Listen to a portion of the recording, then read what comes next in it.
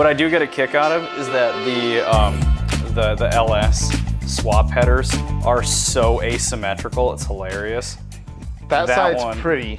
That is a work of art. Well, yeah, that one's really cool and all the twists and turns and stuff it does, and then that one's really just a bare bones block hugger. That one looks like you'd want both of them on both sides. You'd want to look like that because it's just so pretty, yeah, but it obviously won't work. It must have something to do with steering the starter. shaft. Steering shaft and starter, probably the two things. That one's for clearing the starter for sure. That's obviously it's on that side, yeah. But on this side, yeah, the only thing I think holding it back is that steering shaft, which we will be doing a steering shaft video later on. But not on this video.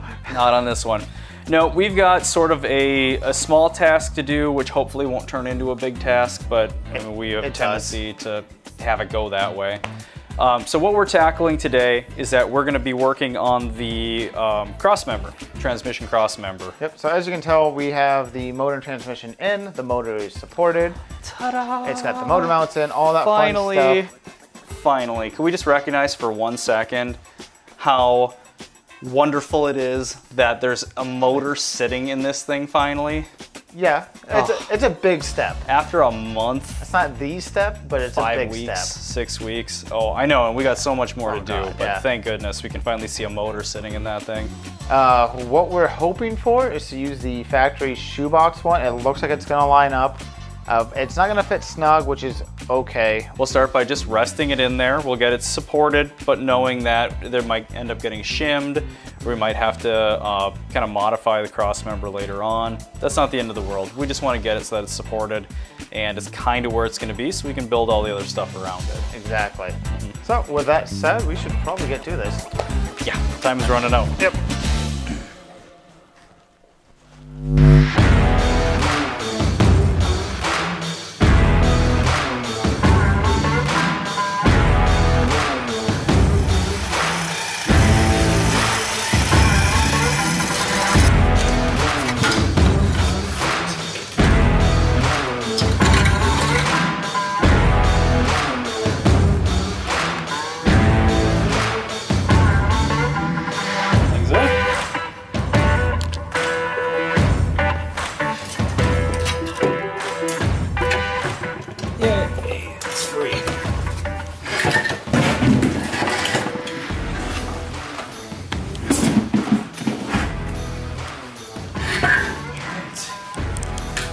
Crossmember. Nasty stuff.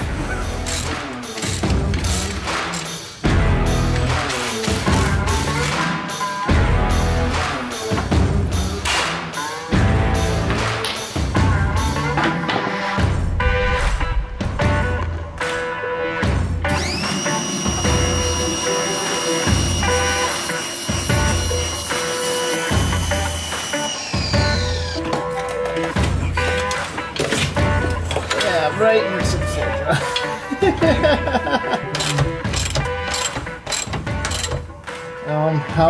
How far off the front is it hanging? The bolt is like resting against it, because that means we gotta notch it. Do you think that that's enough room for the drive shaft, or does it need to come down? I think it would need to come down just a hair.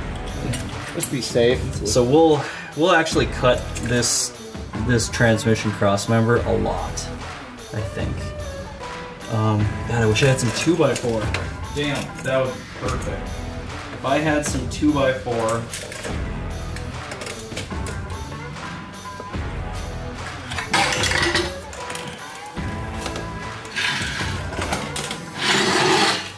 Okay, I think we got our game plan.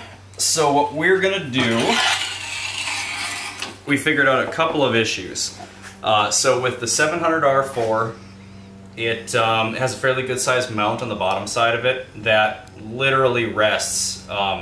It actually rests on the center of this thing. It's pretty cool. It's so close. And the funny thing is, if we could get, like, if our motor mounts gave us enough wiggle room going backwards to get butted up against that firewall, we would actually be able to just use this mount with a little bit of like spacers on it, and it would fit just fine. But what we're gonna do, because, well, I mean, we're kind of happy with it where it's sitting anyway, we're actually going to cut and notch out this top section here and drop it down and then extend it towards the engine, because the bolt from the transmission basically touches this lip right here. So by cutting that center section out, it'll allow us to drop it down quite a bit. And what we'll do is we'll pretty much go most of the way down. We'll probably notch it way down here, because then you can always just shim it later on if you need to adjust for driveline purposes. But we will box the whole thing back in so it maintains as much of its rigidity as possible. All right, gotta cut and weld on this cruddy old thing. Should be good and nasty.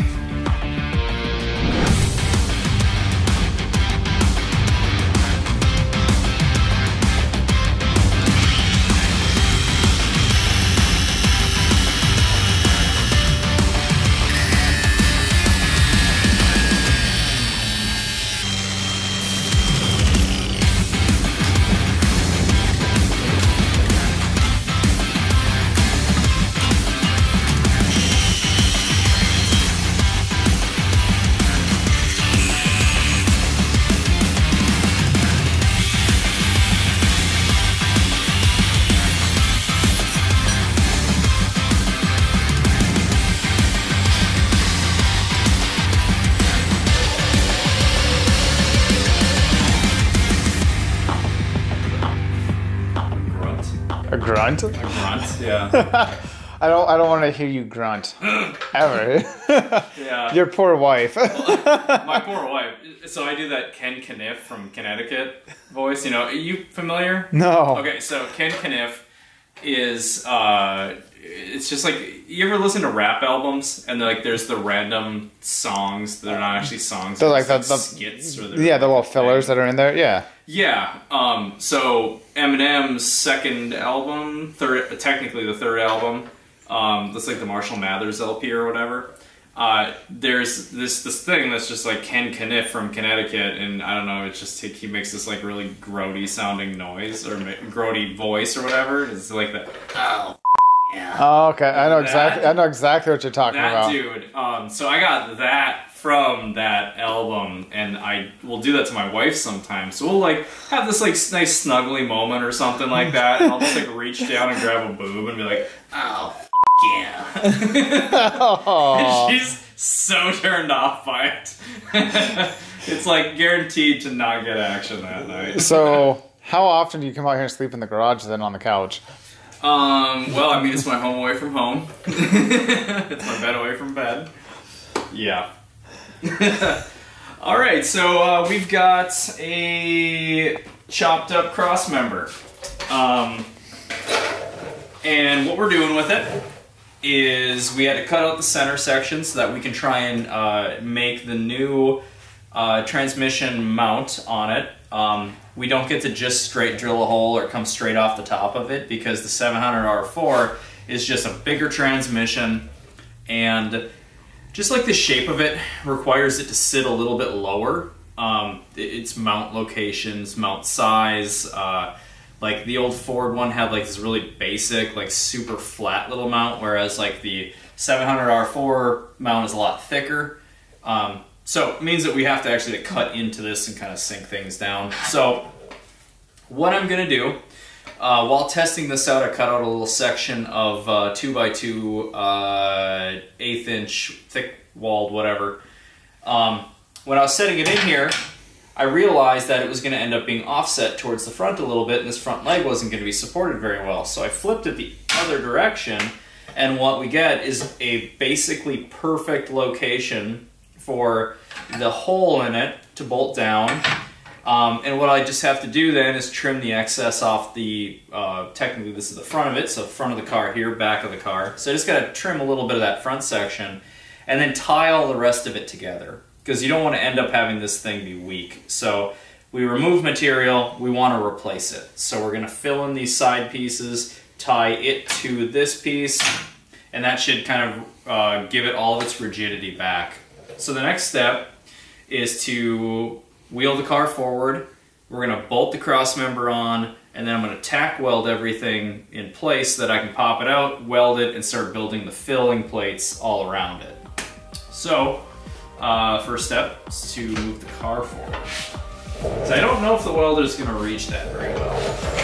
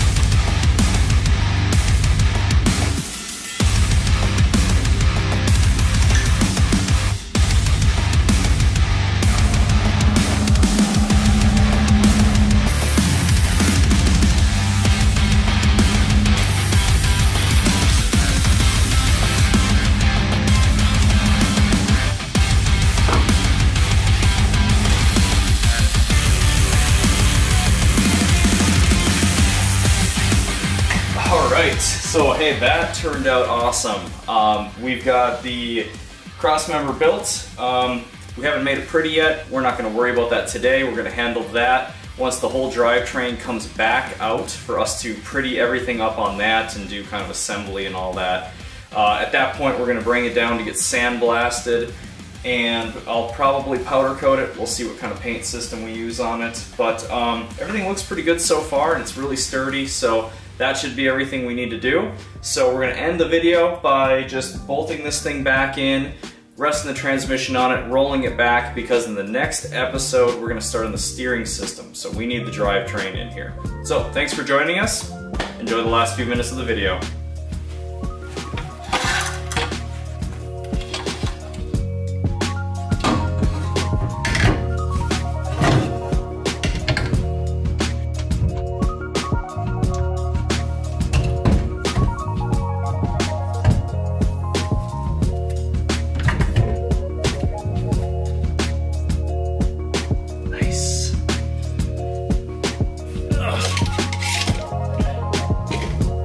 No more cross member savage.